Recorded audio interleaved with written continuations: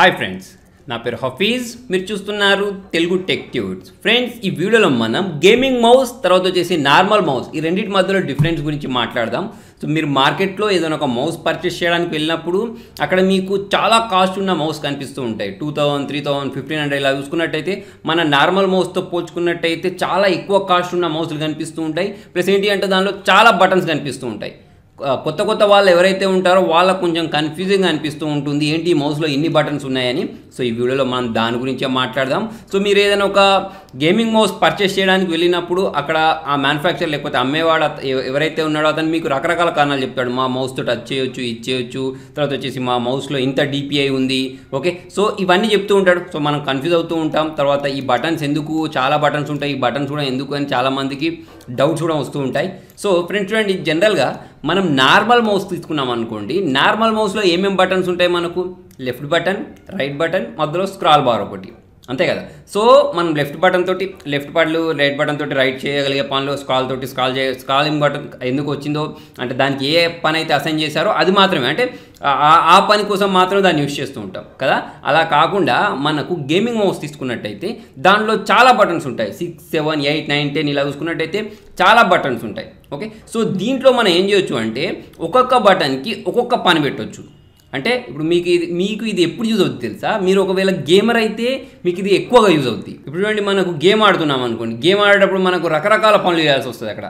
అంటే జంప్ చేయడం, తర్వాత ఏదైనా టార్గెట్ని షూట్ చేయడం, తర్వాత మనకు రీలోడ్ చేయడం, ఓకే. తర్వాత ఏమైనా హెల్త్ ఉంటే హెల్త్ ఎక్కించుకోవడం, ఇలాంటి పనులు చూసుకున్నట్టయితే చాలా పనులు ఉంటాయి దానిలో కదా. సో అటువంటిప్పుడు మనం ప్రతిసారి కీబోర్డ్ వైపు చూడాల్సి వస్తుంది.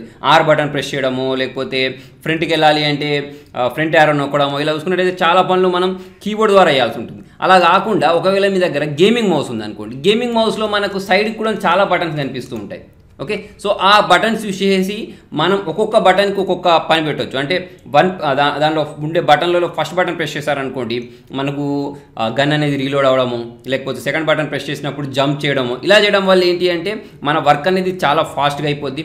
అంతేకాకుండా దాంట్లో మనకు DPI ఉంటుంది చూసారా, అంటే సెన్సిటివిటీ అన్నట్టు, ఓకే. సో ఈ సెన్సిటివిటీ ఏదైతే ఉందో దాన్ని మనం పెంచేసుకోవచ్చు గేమింగ్ మౌస్లలో, ఓకే. నార్మల్ మౌస్తో పోల్చుకున్నట్టయితే వీటిలో సెన్సిటివిటీ అనేది మనం పెంచుకోవడం వల్ల చాలా ఫాస్ట్గా మౌస్ని మూవ్ చేయడానికి యూజ్ చేయొచ్చు. నెక్స్ట్ వచ్చేసి ఇక్కడ ఇంకొక మెయిన్ డిఫరెన్స్ ఏంటి అంటే నార్మల్ మౌస్కి గేమింగ్ మౌస్కి, నార్మల్ మౌస్లో మనకు ఆప్టికల్ సెన్సార్స్ ఉంటాయి మనకు ఆప్టిమైజేషన్ కోసం.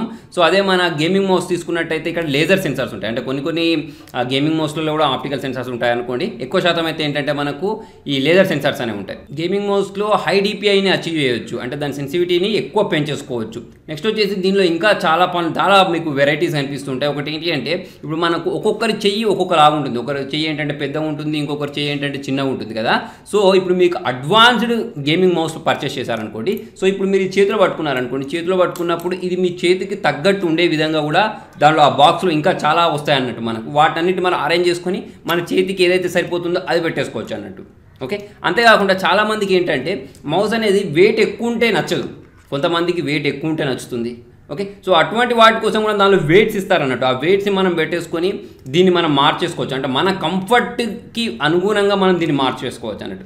గేమింగ్ మౌస్ అంటేనే కంఫర్ట్ అన్నట్టు, అంటే మీరు ఎన్ని గంటలు ఆడినా ఎంతసేపు ఉన్నా కూడా మనకు కంఫర్ట్ అనిపించాలి, ఓకే. సో అందుకోసమే మనం దానికి అంత ప్రైస్ పెడుతున్నాం, ఓకే. సో అలా మన కంఫర్ట్కి తగ్గట్టు ఈ గేమింగ్ మౌస్ అనేది డిజైన్ చేయబడతాయి. అంతేకాకుండా ఈ గేమింగ్ మౌస్తో పాటు మనకు సాఫ్ట్వేర్ కూడా ఇస్తారు, ఓకే. సో ఇప్పుడు మనకు మౌస్లలో లైట్స్ వస్తాయి చూసారా, ఓకే. సో ఇలా లైట్స్ వచ్చినప్పుడు ఆ లైట్స్ని కంట్రోల్ చేసుకునే విధంగా ఈ సాఫ్ట్వేర్ని యూజ్ చేయొచ్చు. అంటే మనకు ఆ లైట్ అనేది ఎంతసేపు ఉండాలి, లేకపోతే ఏ టైంలో ఏ లైట్ రావాలి, ఇటువంటివి మనం ఆప్టిమైజ్ చేయడానికి దాంతోపాటు గేమింగ్ మౌస్కి సాఫ్ట్వేర్స్ ఇస్తారు. దాన్ని మనం కంట్రోల్ చేసుకోవచ్చు, దాని సెన్సిటివిటీని కంట్రోల్ చేసుకోవచ్చు. సో మిగతా నార్మల్ మౌస్ తోటి పోల్చుకున్నట్టయితే దానిలో మనకు చాలా అడ్వాంటేజెస్ ఉంటాయి అన్నట్టు. ఒక మెయిన్గా ఎవరి కోసం అంటే గేమర్స్ కోసం అన్నట్టు. నాకు తెలిసినంత వరకు అయితే వాళ్ళే యూజ్ చేస్తూ ఉంటారు.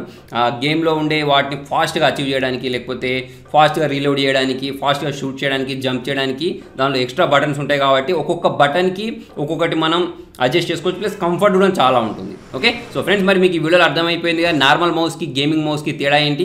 గేమింగ్ మౌస్ అనేది ఎందుకు కాస్ట్ ఉంటుంది అంటే దాంట్లో ఉండే కీస్ అనేవి ఎక్కువ ఉండడం వల్ల, కంఫర్ట్ ఎక్కువ ఉండడం వల్ల దానిలో మనం ఎలా పడితే అలా దాన్ని మాడిఫై చేసుకోవచ్చు ఆ బటన్స్ని, కాబట్టి దానికి ప్రైస్ అనేది ఎక్కువ ఉంటుంది, ఓకే. సో ఫ్రెండ్స్, మరి మీకు వీడియో నచ్చినట్టయితే పక్కా లైక్ చేయండి, షేర్ చేయండి. ఇంట్రెస్టింగ్ అప్డేట్స్ కోసం చూస్తూనే ఉండండి తెలుగు టెక్ ట్యూట్స్.